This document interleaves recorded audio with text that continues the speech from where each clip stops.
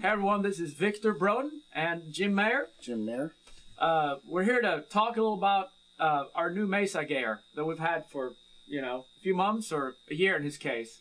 What made us dig it so much and all the tonal possibilities one has playing it. So my amp of choice is an M6 Carbine. I love it for many reasons. It's extremely versatile.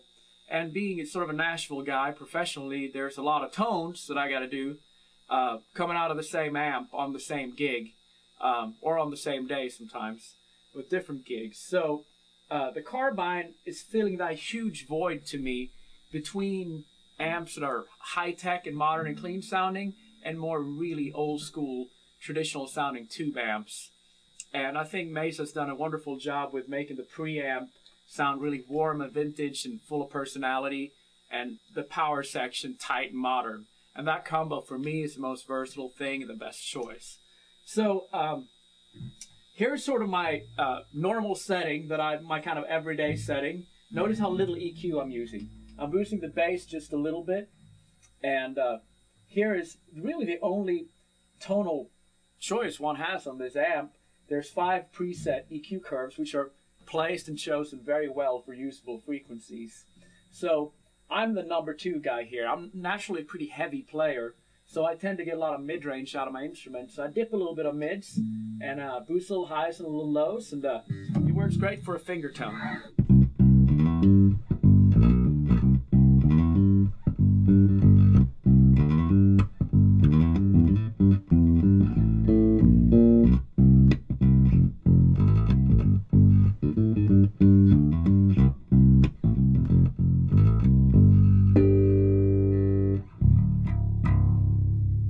And what you can tell here, I think, is I'm one of those guys that are like, hey, if you want really clean bass, you can program it, right?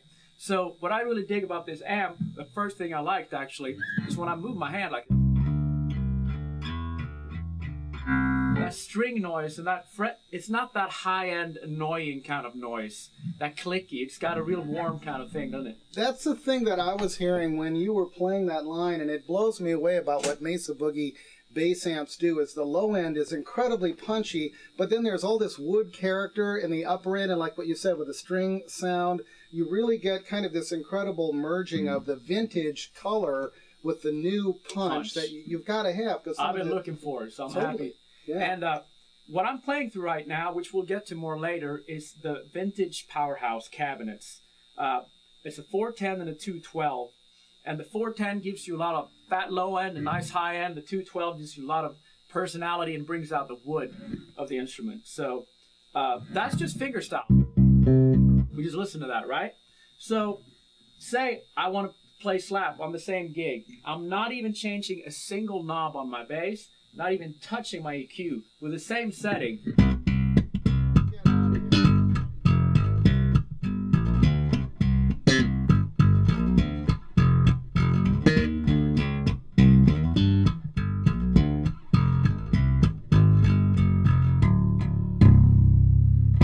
That is sick, because the thing, I don't know about you guys, but when I'm on the gigs, I'll always have a lot of presets and a lot of pedals and stuff to hit. That's unbelievable to me that with your fingers you can get... Here I am, yeah. That's blowing my mind. And it's not so much, of course I changed my technique, but the amp without a single change or even a preset switch or one of anything digital at my feet, like most guys, I get those 2 tones with the same amp, the same bass, the same strings, and everything. Here's a pick. I'm going to just give it a little bit more neck pickup, except for that, same setting.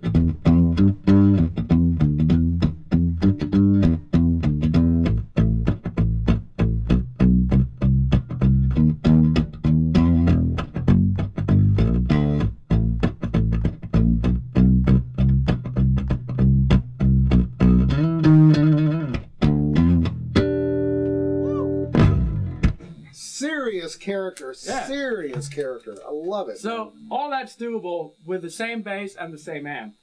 Now, say I stay on this bass, which is a good all-around bass, and I start using the actual possibilities of the amp, which, as you can see, I don't really need to, but the beautiful thing is they're there. So let's start with, for that rock stuff, kind of what we ended with, the funky rock pick. Here's a pull deep on the bass, which I'll hit it real quick. That's regular. A little mid-range honky for some people. If you do this, pull that, you get...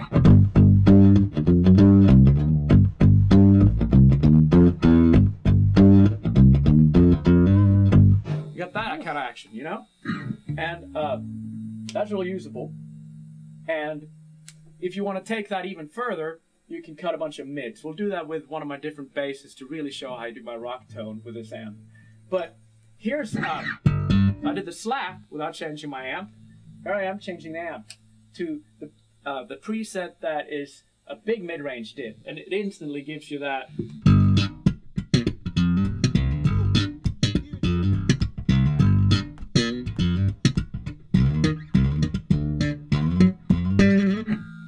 Could you tell me a little bit about this voicing switch? I'm more of an Impulse and a Titan V12 guy, and I don't know, what have they done with this voicing switch? Well, you can actually tell pretty well by the, in case you don't speak English or any other language, you can just see on these little frequency curves here what's going on. We got the big mid-range dip, which I'm at right now, very useful for slap. That's the double dip. That's a double dip, which, you know, don't even get in the ice cream territory here, 'cause, you know. Sex, drugs, and rock and roll don't apply. Amen. It's like it's like ice cream amps and polka. That's here. Right. Anyways, so that's a very useful setting for that. Now for fingerstyle, for example, it boosts a lot of high end, but it does a nice low. So say I use this. So this is like a shortcut that changes the whole character of the amp with one knob. I don't use the EQ. Wow. Because to me, when you want to really show off an amp, you just set the EQ pretty much straight. Like I got it, these three guys. Yeah. And I rock with this guy right here. Simple works. Yeah, so that's kind of that thing. And it really spanks up high too if you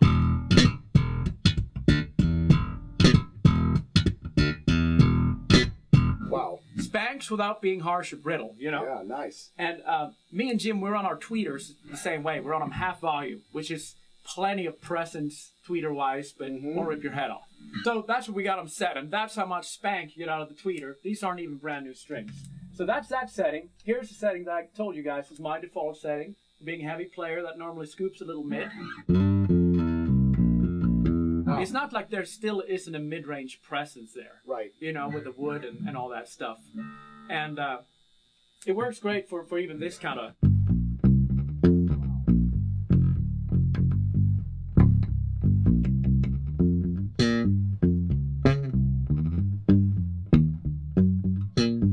Nice. That kind of thing, you know. Tons of character. Which isn't really, you know, the slap thing. It's more of a... And then here, we go into the areas... completely the amp, how it sounds straight up. And once again, I can't get enough of doing this. Hearing the amp just grab those strings to make it sound like a real amp. You know, the thing that strikes me about all these Mesa amps, and I'm hearing it on the Carbine too, is it feels like I'm actually playing through a real bass amp. It's not just a, you know, because for a long time here, we've been playing through bass amps that are, it's wonderful because they're so clean, but it's almost like a surgically clinical bass sound. And I think you had made a comment about Mesa Boogie being a guitar amp company or something like that. And what was that you had said about that? I was just saying, you can tell Mesa's been big and successful in the guitar amp world because their knowledge and richness of the mid-range, which, like I said, is something that I'm used to cutting out, has sort of got me addicted to putting more of it in. Yeah. You know? Yeah. So that's a cool thing, you know? Yeah, because they just have so much character. You really feel like you can get expressive with it. Yeah.